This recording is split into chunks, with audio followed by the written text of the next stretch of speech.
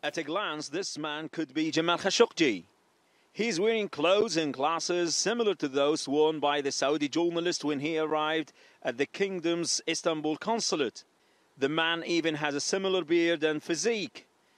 But Turkish officials say this man is not Khashoggi. They say he was a body double, dressed to look like him, but in different shoes. A US media channel has identified him as Mustafa al-Madani, one of the 15 Saudis who came to Istanbul the day Khashoggi was killed. Next time we see the impostor, he is entering the consulate, but in his own clothes. It is still unclear why he walked around dressed as Khashoggi hours before. 2 hours later, just after 1 in the afternoon, Jamal Khashoggi entered the consulate. The journalist's fiancée was waiting outside as his double, in what seems to be Khashoggi's actual clothes, leaves with another man in a taxi.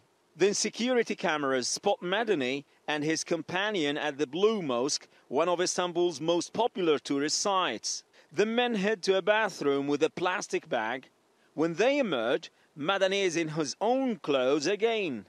The men then go to a nearby restaurant where you can see Madani has ditched his beard. Then at a dumpster, the two men toss the plastic bag. Turkish investigators believe this bag may have contained Khashoggi's clothes.